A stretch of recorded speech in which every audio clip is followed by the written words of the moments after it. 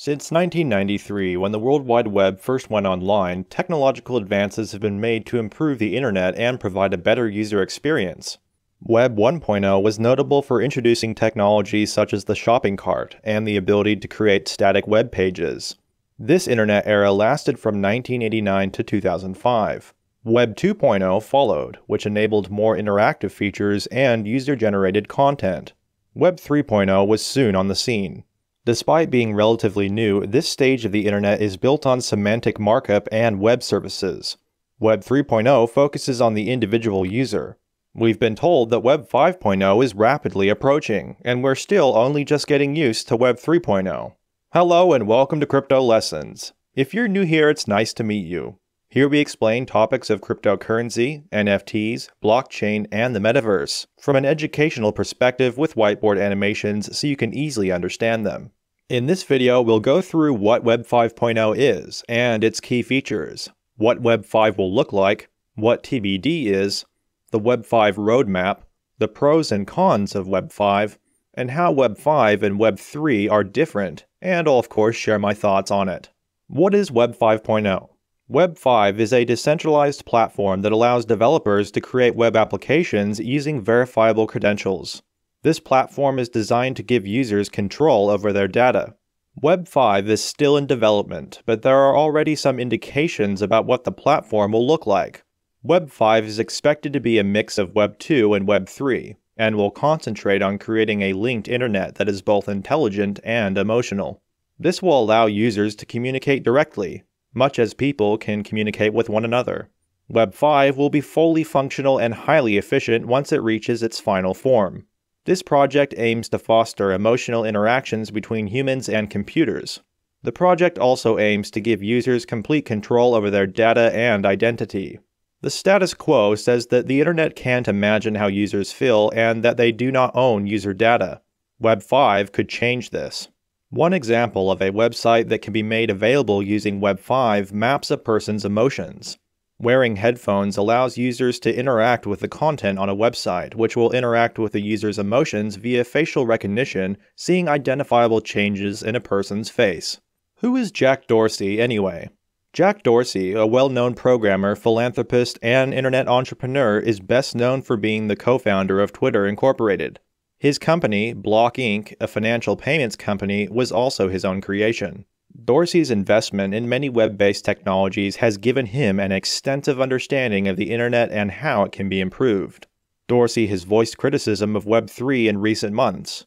Dorsey believes ownership is the primary concern in Web 3.0 implementation. He stated that the internet does not own it, and that venture capitalists and limited partnerships still hold ownership. He believes that Web 3.0 remains a central program with a different name. Dorsey's belief that Web 3.0 is still centralized has led him to a vision for what Web 5 can accomplish. What is TBD? TBD, a newly created platform, is the Bitcoin-focused subsidiary of Block Inc. TBD announced that it would begin work on Web 5.0 in June 2022. The basis of Web 5 is that it's built on Bitcoin's foundation. The Web 5.0 roadmap TBD states that Web 5 will enable data storage and decentralized identity for applications that individuals own.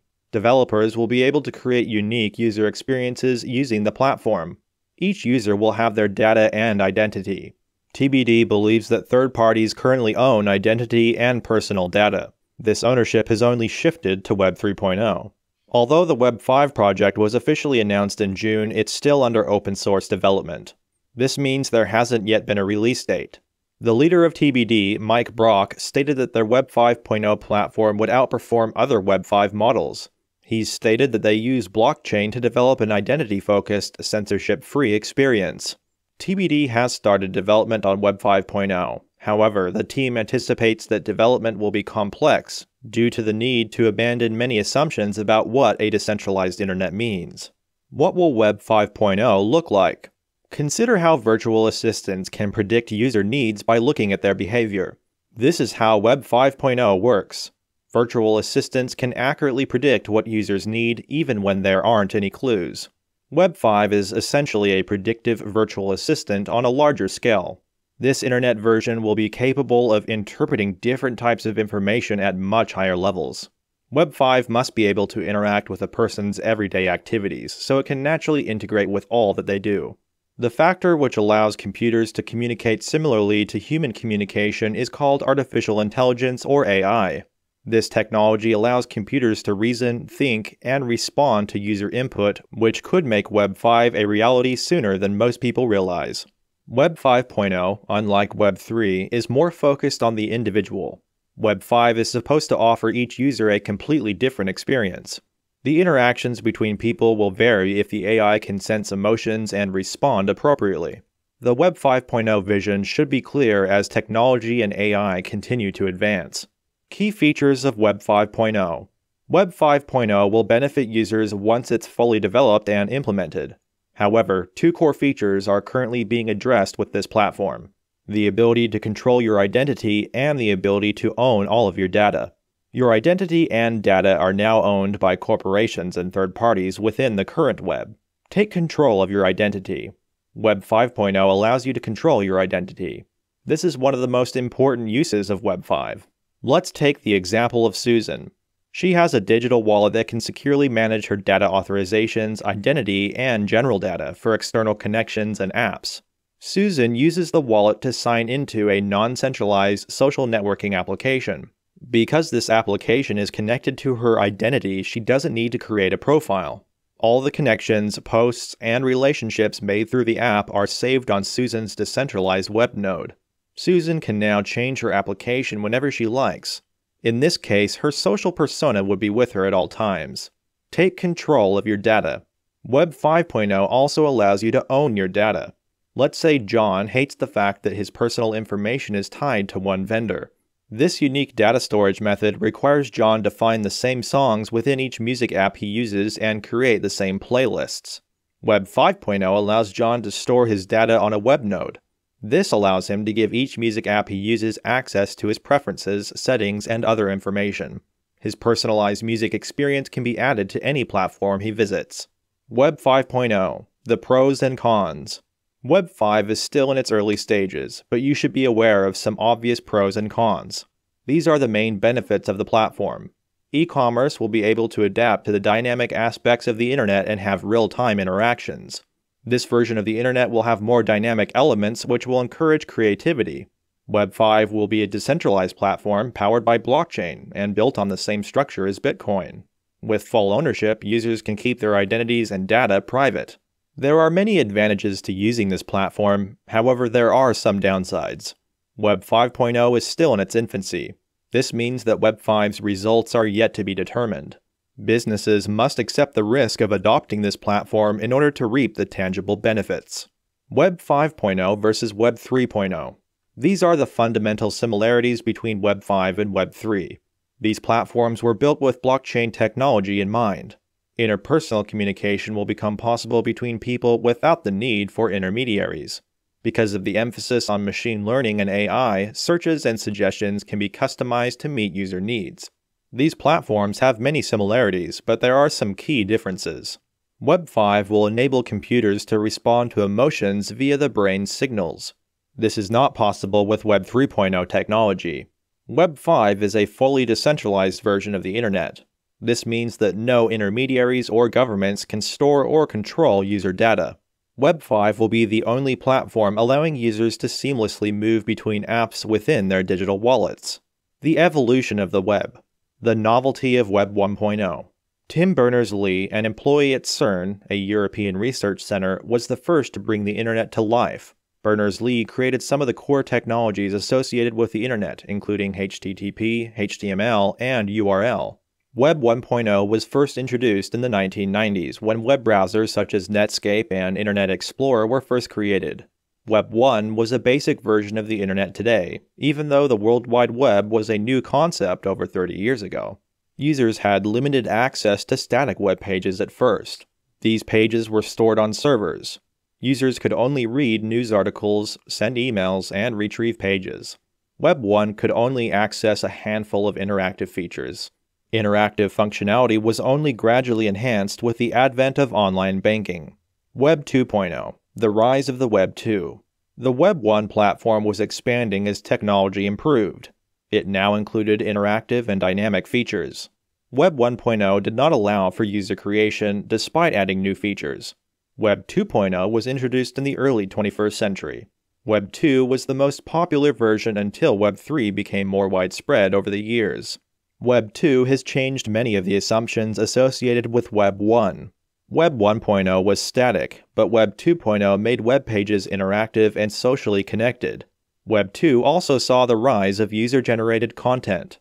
Many companies focused on creating and launching apps to attract large numbers of people to their platforms after Web 2.0. Companies were able to collect user data, making it easier for their users to be monetized. Web 2 can be seen as both a read-only network and a social internet. Both are interactive.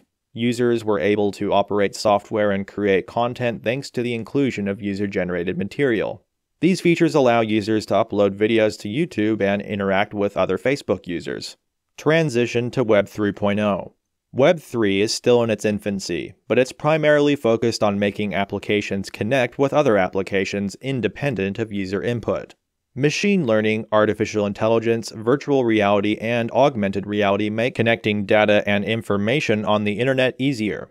Applications can now interpret data in Web 3.0 to generate additional analysis and efficiency. Web 3.0 allows for contextual search, which, once implemented, will enable search options that are tailored to your needs. Deductive reasoning. Searching by name. Web 3.0 does not allow applications to connect to data and execute functions without user input, but it does allow them to give context and make complex decisions. However, Web 5.0 is here to help. The Web 5.0 roadmap. TBD is developing a version of the internet based on Bitcoin. This is due to Jack Dorsey's support for Bitcoin and his belief that Bitcoin is the best decentralized network. Web 5.0 will not need to use any protocols or centralized blockchain networks that Web 3 relies on. Instead, it will rely solely on the Bitcoin blockchain. TBD is still working on Web 5.0, but there are some clues as to what the future holds. This project aims to create a class of decentralized protocols and apps that allow social communication, financial transactions, and apps to be filtered via Web 5's decentralized applications that store your user information. TBD is working on developing more of these apps to achieve this goal. Decentralized identifiers. An identity service that is self-sovereign and independent. An SDK for self-sovereign identity. A decentralized website node. Is Web 5.0 necessary? Web 5 may seem unnecessary. Based on what's described and discussed in this video, you can see that there are clear benefits to this version of the internet. These are not possible with the current Web 3.0 version. Web 3 is not entirely decentralized. Jack Dorsey says that people aren't in control of their identities and data through Web 3. Web 5.0 should, at the moment, be viewed as an improved version of Web 3. Although the improvements may not be as apparent as those made during the transition to Web 2 from Web 1, they should offer users significant additional benefits. My thoughts. Web 5.0's technology remains in development, but it's an attractive platform allowing users to control and own their identity and data. Web 5 will allow users to store their data in a decentralized digital wallet. This makes it much safer and more secure. Jack Dorsey will provide regular updates on any Web 5.0 developments. I hope you got value from this video, and have a better understanding of what Web 5.0 is. So I'm curious, what are your thoughts on Web 5? Do you think it will be a significant improvement from Web 3? Leave a comment below. If you're new here, consider subscribing to Crypto Lessons. Hit the thumbs up, turn on notifications so you never miss a new video, and share this video with your friends.